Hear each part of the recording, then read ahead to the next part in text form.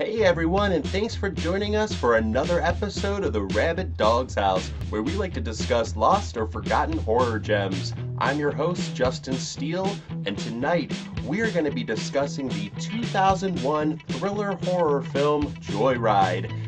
Directed by John Dahl and written by J.J. Abrams and Clay Tarver.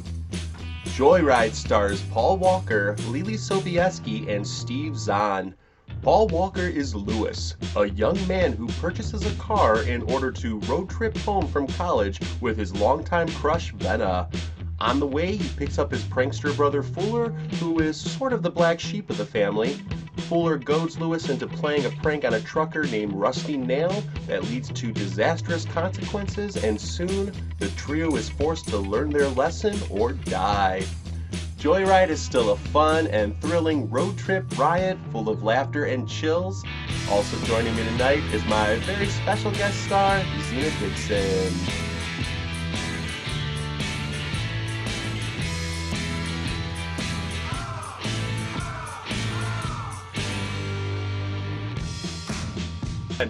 Thanks again, everybody, for joining us for another episode of the Rabid Dog House. With me is my very special guest star, the real queen of horror, Zena Dixon. How you doing tonight, Zena? I'm doing good. How are you?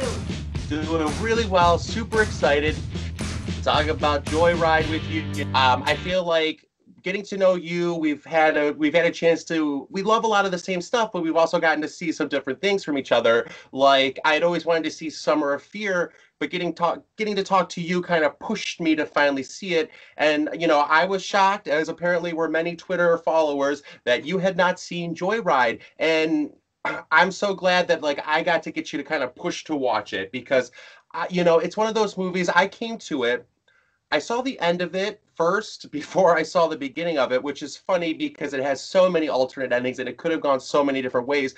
But the beginning of that movie, even knowing how it's going to end, they really did a good job, I feel like, structuring it in a way that you're captivated. But yeah, my roommate Danielle, she was obsessed with the movie. In particular, she had a crush on Paul Walker, but she was enamored of Steve Zahn's humor in the movie. I think he's hilarious. The prankster, but also, like, there's a one line where he's like, "You really scared us back there," and she used to rewind that over and over again. So I've seen this movie a dozen times, but I remember watching it myself and getting the DVD of it, and on the back of the DVD it said, you know, the 28-minute alternate ending. So I saw in the special features all the, like, little alternate endings, but I had to do, you know, it was my first experience with Easter eggs, and you have that little Joyride thing comes up, and you click on it, and it was probably like months and months after I owned the movie that I finally saw, because on the back of the DVD, he's in like a police officer's jacket, Fuller's character and stuff. So I remember being like, that's not in there. I'm like, there's something I'm not finding here. Finally saw it. I really enjoyed the alternate ending as well. I think that they're both really good. Personally, and you know, I usually, when I watch an alternate ending, sometimes I am kind of like, oh, I kind of wish that's the direction they had gone, or this or that. I do think, and we'll get into it, personally, that they went the right way with the theatrical ending. I think it's more of a balance to, like, I feel like the first half of the movie is structured to be like, and spoilers, as always, it's like the first half of that movie is getting up to the hotel room and the prank and the sequence, and then the second half of the movie is also leading up to this hotel room sequence again. I feel like it just kind of balances well. But we were talking beforehand, and I want to hear how you came into this. But I also, side note, you know, we talk about, you know, horror and thriller movies and what is what and difference. And, you know, personally, I think it's all under the umbrella of horror, and Joyride fits under that, whether it's thriller, psychological thriller, science fiction, they all kind of blend up to that. But, you know, I know the director said that, and J.J. Abrams behind the scenes, they all said they set out to make this thriller movie. And what that meant to them was, you know, not a lot of gore, not a lot of, you know, violence. And I think they succeeded if that was their goal. Again, I still would categorize it as a horror movie, but as a goal, yes, it doesn't rely on a lot of gimmicks other than it's a joyful movie, you know? But the other thing I really appreciate about 2001's Joyride is it came at the end of the Scream era of horror movies. these sort of clever, self-aware horror movies. And what I appreciated about Joyride is that it wasn't trying to be another Scream, and it wasn't trying to differentiate itself as being this like clever, these kids have this heightened dialogue sort of self-aware sense of humor. This is just a straight-laced movie. This is to set out to thrills, scares, some laughs, and I think it succeeds in that. And it's also refreshing to not be another Urban Legend, The Faculty, Halloween H2O, all those movies that were kind of like, I Know What You Did Last Summer, generic. I loved them all, so I use the word generic lightly, but generic rip-offs in a way of Scream, what Scream accomplished. I liked that Joyride dared to be a little different. But tell us, what did you think of your first time through watching Joyride? Well, okay, so we were talking about this before, so I might repeat myself, obviously. But you know what?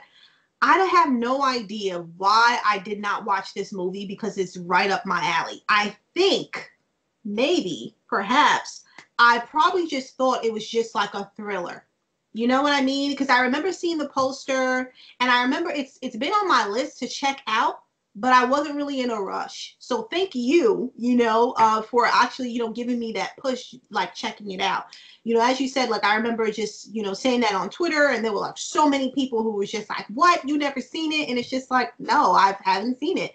It's shocking, but I haven't seen it. I had no idea what I was missing until I actually watched the movie. So I'll just say, like, I really, really enjoy the movie. I feel like it is the perfect popcorn type of movie. So what I mean by that is if you're someone who loves thrillers, action, suspense, this is for you. If you love horror, this is for you. If you're even a car person, guess what? This is for you. You like comedy, again, this is for you. There's just so much that's packed into this movie. And then even when you were mentioning about like the alternate endings, I'm right there with you where it's just like normally I would be like, man, I would really have loved to have seen this to see how people reacted to that. But I think that they did the right thing. They went the right route with the movie. It just flows. It just fits better.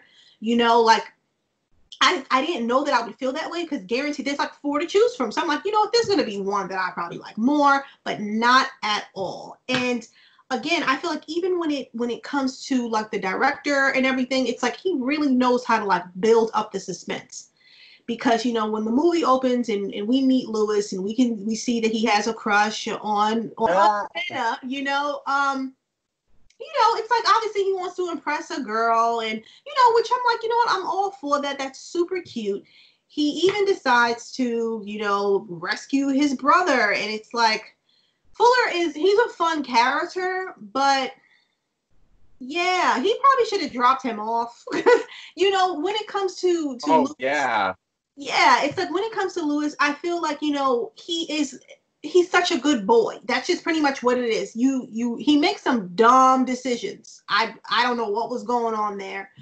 And it's like, honestly, out of all the things that these guys could have done during the ride, could have had a regular conversation, listen to music, play I Spy with My Eye. I don't know. You know what I mean? Just yes. things that people do on road trips. And on top of that, it was 2001. You guys have cell phones. Why don't you just, if you want to make those prank phone calls, then use your phone? Sure. I've always been a little hesitant about those type of things because you never know who you're talking to. Yeah. And, what I think is crazy, and I'm pretty sure we'll talk about it more, is how Rusty Nail, how he found them, like. Well, I've done some of the clues and stuff like that. So I think it all works. It's all a lot of suspension of disbelief, but I do think that it works. But we can talk about that. But yeah, I think that there's a lot that they could have done. I mean, Fuller is, though, the black sheep of the family. He is the prankster. I mean, let's be honest, this was all his fault. Everything was his fault in the movie. I think, though, like, he just always felt outcasted from his family, so he has to try and, like, if you think about it, Lewis is sort of the straight-laced brother, the going to college, the good kid, never got in trouble. I think it was Fuller's way to, like, get attention, but he also kind of thrives. He knows that his brother looks up to him, and Lewis does look up to him. Right. And I feel like people like that are sort of like on the straight and narrow road, there's that temptation to do something. And so Fuller, represented that for him.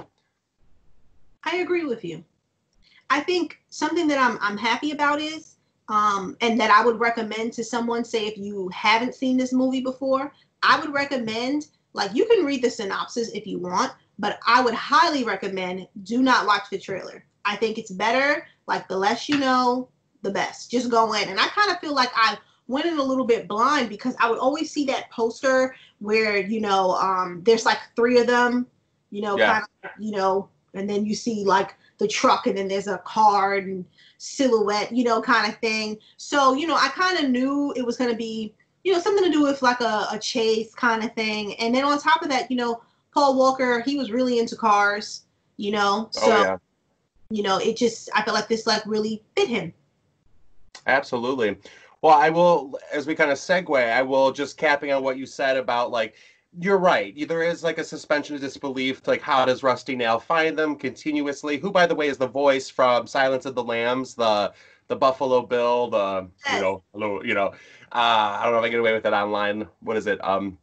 It puts the lotion on its skin, or else it gets the hose. That voice, the put the fucking lotion on the basket. But there's a fun feature on the DVD where you can listen to, there were two other people that were doing the voiceover work. So you can hear the comparisons between this version of Rusty Nail versus this one. And then Ted Levine is his name who did it. But I have seen this movie dozens of times now. And everything does, if you think about it, like he saw their car in the parking lot of the Right. hotel on the first prank, and then they're the ones they got pulled off by the police and got pulled back, and he saw they were in the next room, so he could follow them that way. And then we never see after the fact, like they pull out after the first attack, with the ice truck and all that. They pull out, and then he follows them to Venna, basically to there, and he must have grabbed Charlotte along the way. Right. But like, yeah, I mean, there's a couple of things where it's like too far stretched, but as a first time through, especially like you said, going in blind though, you're in for a fun ride. I think, no pun intended. Like it's fun. There's some laughs. There's some chills. It's Mm-hmm. exciting. I think the performances are really good. I think like Paul Walker really plays Lewis well. Steve Zahn has that goofy sort of persona, charming sometimes, sometimes annoying, but it works for the character. Leelee Sobieski, we were talking about before. I really liked her as Venna. She always reminded me of like a mini Helen Hunt or a younger Helen Hunt. But you had mentioned, well, Never Been Kissed is a movie that I definitely loved her in. And you reminded me of The Glass House when we were talking before this, and she was fantastic in that movie. Okay. Love that movie. I also was a big fan of her in a movie called Here on Earth. It was such a syrupy teen drama-y sort of thing in like the year 2000, but I was just graduating high school. I really liked the soundtrack, and she was fantastic in it. But The Glass House was a really, really good movie that I think a lot of people forget about. Mm-hmm. We might have to do an episode on that because I feel like that's a forgotten or lost sort of horror gem I out agree. there. But yeah, what did you think about the performances? Do you think they worked? I really do feel like it worked, and that was something I meant to say. Like it's obviously Joyride. It is a watchable movie, but on top of that, what makes it great is the cast. I Yeah. love the fact that they fit. You would think, because okay, as an example, I always thought that Paul Walker, that he was a great actor. And then even with Leelee's character, sometimes something I noticed with her is, well, especially, okay, you see Never Been Kissed. And I remember her character kind of came off a little bit stiff Yeah. sometimes. Yeah. You know, Yeah. that was her character.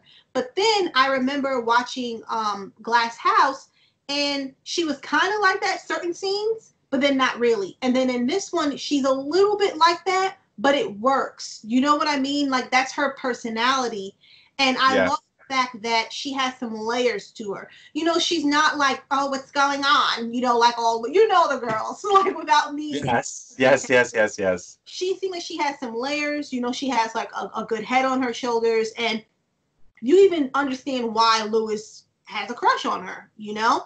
And Absolutely. so does his brother, apparently. So, you know, Well, you they just, were originally gonna, there was supposed to be a plot line. If you watch, like, there's the deleted scenes and stuff that are on the thing, but there's a scene where Fuller does yes, kiss her, yes, I watched stuff. that. And I think originally, okay, and it is, I'm glad they cut it because I would really, he walks that fine line, Steve Zahn as this character, but with that scene, I don't think there's coming back from it. He doesn't go too far, but it's creepy enough. And but like they kind of, you can see why, like you said, they would be attracted to her, and that the movie was originally set up to be, they kind of were filming it in a way of like, is she going to choose Lewis's character? And they did takes where she kind of went more for Fuller's character, and I always thought that was kind of interesting. I think they went with the right choice in having it be more with Lewis. But Leelee Sobieski, she does walk that line too of like I think she's the type of actress who, like, or her character is the type of character that's like, instead of like an actor saying the lines that they know are funny, she says the lines like a real person who first thinks of something funny and then realizes it's funny as she's saying it. So it kind of Right. comes out stiff, but that's more how people are in real life. So Exactly. I think that kind of, goes with that. I agree with you. And something I was going to ask you, so I wasn't too sure how I felt about it. Like we kind of like danced around it a little bit, but how do you feel about like the prank, what they did? Oh, I mean, well, I think it comes down to what, keeping with Leelee Sobieski, what she says. So there's the scene where their butts are you see the butts, and she's talking to him on the sort of CB radio. And she basically says sometimes people don't think about what they say or what they're doing, how their actions can hurt other people. And I think that that's kind of the message of this movie, kind of like what we talked about with Lisa in a way, where you don't know who you're talking to. Like, Right. it's kind of like and it's a weird play, just like Lisa was. It's a weird play on that, where at first you're kind of like you feel bad. I mean, I think you kind of have an idea in the back of your mind where it's going, but to as much as you can, you feel bad for Rusty Nail, and you're like, man, he doesn't know who he's talking to. Lewis is pretending to be a girl. And then, but then obviously, but those boys, so it's sort of like this ironic prank where then it becomes on them because they think they're doing this, but it's really the other side with Rusty Nail, that you don't know that you've pranked this homicidal maniac who rips people's jaws off. And I will say, one of the alternate endings, I forgot, there's a scene, because he put that guy in the coma, who was a total douche, but Oh he my put God. that guy in a coma by ripping off his jaw. And in one of the deleted alternate endings, he tries doing that with Lewis. He puts his hand in his mouth, which is kind of like, I guess, his trademark thing. They didn't go into it, and you almost forget about it. But of all the alternate endings, I wouldn't have minded if that had been there, because it does seem like it's a horrifying thing. Somebody putting their Right. hand in your mouth Yes. and doing that. But anyway, the prank itself, I mean, I think it's, I did pranks when I was a kid. Nothing that involved somebody going to do something or, had that sort of a level of involvement. But, I think that this movie, it was crafted in a way that you could understand why Fuller would want to prank that guy who was a douche. I don't know if YouTube, I'm allowed to say that, but I'm going to see what they do with that. But that's the word. He was a douche. He was a douche. He was a jerk. He was, oh, I hate that type of person. And I worked in the restaurant business for a long time, and I dealt with that kind of person on a regular basis. So I think it was kind of a brilliant prank. It was wrong and immoral, and I don't say that like lightly, but I could understand where it was coming from. What do you think about the prank in general? So I didn't at first, like I said, I was just, why can't you just do something else? But all right, fine. Sure, for You know, sure. you realize, like you said, that guy, he was a jerk. You know, it was just, I really, really do not like people like that at all. So I get where they were coming from. But the thing is, it's like, I have to be honest with you because they were in so deep. But I know that, Lewis is such a nice guy that he wanted to tell the police. I would say, I don't know. I don't know what happened. And I'll just leave it at that. Because here's the I thing, get you. if he is that crazy enough to go to the room, first off, let's take it completely back. Candy Cane did not sound like a woman. Okay, he didn't. So it's just like, all right, people like to play pranks and stuff like that, but fine, he did go, and then they were hearing all like these weird sounds, at that point, to be honest with you, you guys could have played hero. You know what I mean? You could have went over there. You could have called the cops then, but you didn't. You didn't. So it's just like at this point, I know nothing. I know nothing. And I know that's horrible. But at this point, I'm thinking to myself, guarantee he would be around. He's lurking. You know, like someone doesn't just do that. Like they don't even know what he looks like. So that's even scarier because he could be watching. So like you said, and I forgot about that. Like that makes perfect sense. And I love the fact that the movie that they don't ever say how he found them, you know, and it was just, but it makes sense that he, like you said, he probably waited outside the hotel room, followed them to the hospital, and then followed them straight on, you know? So, but that's just how I feel about that. You have the cast is pretty much these three characters, a few secondary characters that pop in for a scene or two, but it's mostly the three in the car. And I think it works well that you have the front half of the movie it crescendos up into this dramatic moment, then it pulls back and it crescendos up. In both segments, you're just as interested. I'm interested in the boys' dynamic as well as the triangle, et cetera, et cetera. Also, you know, what I like about the movie too is that they're grounded in a sort of reality.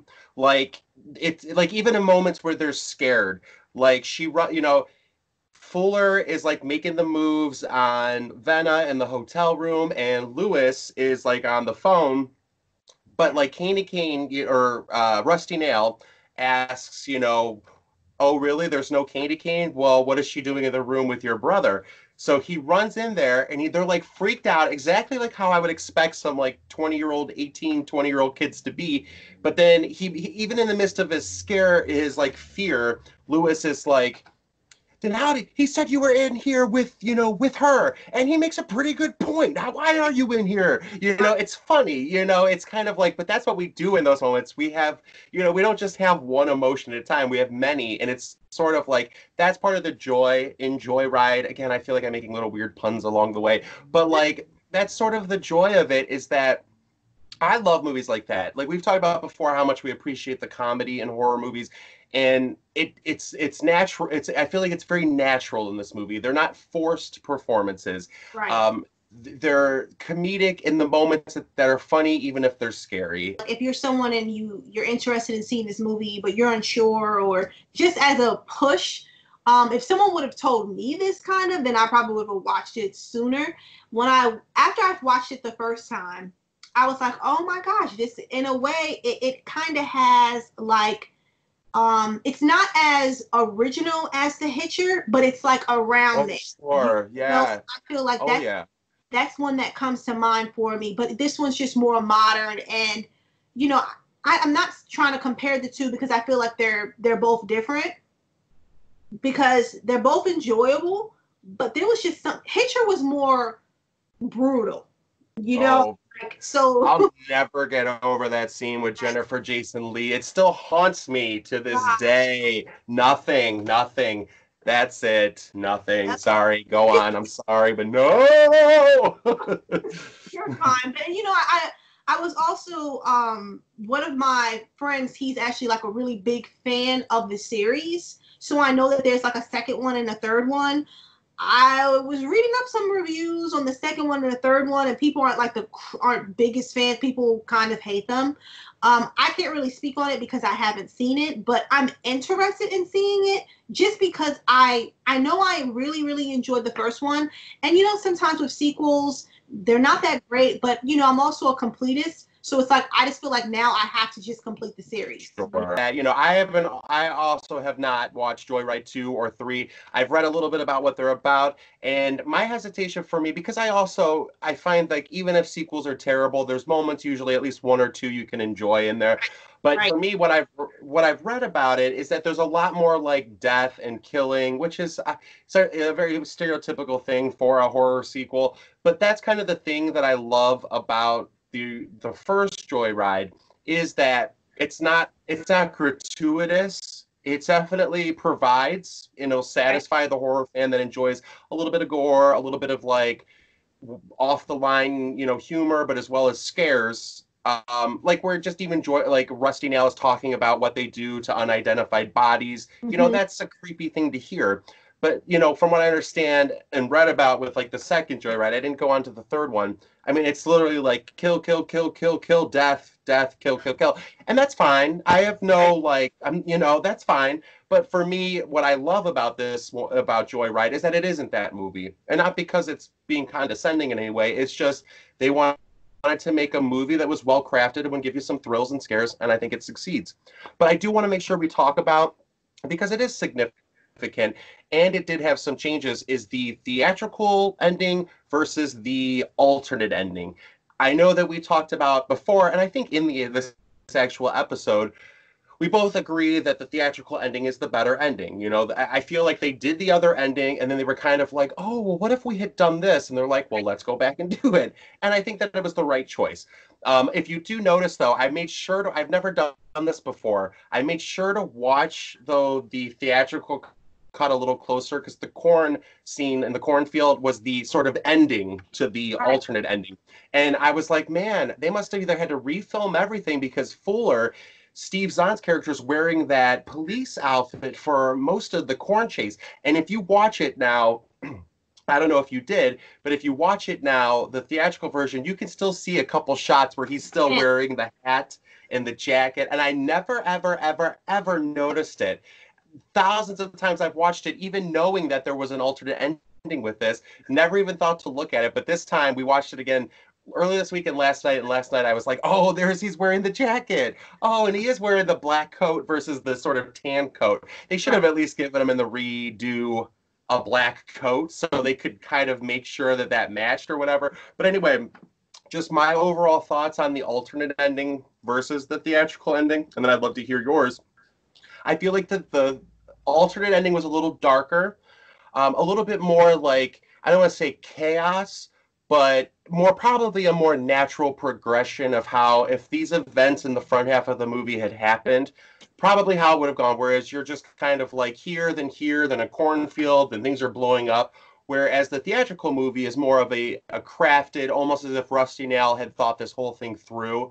Like, it feels like the alternate ending is almost as if like Rusty Nail is just going on a whim, like, oh, well, Venna's here now, so I'll grab her. Or, oh, Charlotte's here now, I'll grab her. Oh, you know, there's a police car. Whereas in the theatrical version, it almost seems he's more sinister, more diabolical, because he had this in plan from the moment that he let them go with that ice truck sequence.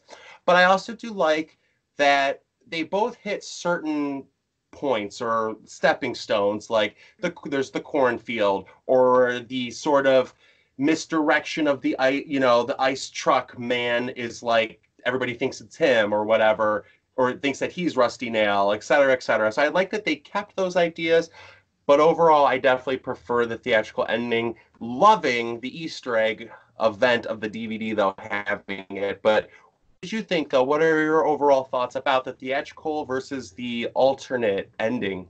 So with the theatrical one, I really like that one. I feel like it kind of just, it goes with the flow of the movie. There was all this chaos that was still happening, and not saying that it's not as chaotic, it's just a better fit. You know, like, sure. You know what I mean? Like, I in a way, I kind of feel like we kind of get like a break, just a little break, you know, which is understandable. But then with the alternate one, like you said, I agree with you 100%. I feel like it is very, very dark. You know, yeah. In a way, it's like, you guys, this is going to scar you for life. Like, this eventually, with the alternate one, some horrible things happen, but this will be a story we could tell our kids. It just be like, and then honestly, even with Fuller, this may be the time where he'll be put on a straight arrow, you know, like, to straighten up. With that dark one, they're gonna all need counseling. That's how I felt. I think, just to even cement that point a little further, I think, like, with the theatrical ending, they could still all be friends and get over it. I kind of feel like with the alternate ending, they're not getting over it. Like, they're not going to be friends probably after this. Like, it would be too much. Right. Like, almost like it makes it worse to see them, as opposed to they bonded throughout this horrifying experience. And I feel like, for whatever reason, even with Venna having that shotgun right to her face, I feel like she could get out of that more than being locked up in the truck in the alternate ending. She seemed like not doing okay with that. Right. And yet she seemed more composed having the gun there, like this. I mean, she looked terrified and horrified, but like she was constantly with like the little pin behind her back, trying to like, she was worried. With the other one, I think she was just too helpless. But yeah, no, I love the theatrical ending though, in terms of that gun. Like that still makes me like, I know how it all goes, and I'm still always like, when he yells, when Fuller yells like, "Don't open the door!" right as he does it, and then falls back. And I love it. It's almost like a ballet, considering that this was a redo ending. It plays out like a ballet. Like each moment happens, but it affects another moment, which then happen, like then that thing happens. Like Fuller falls on the nail, which a rusty nail. You know, it's almost like you would have thought this was how it was always supposed to be. So I'm glad that they like realized it, because who knows if it had had the other ending, if it would have had the same effect.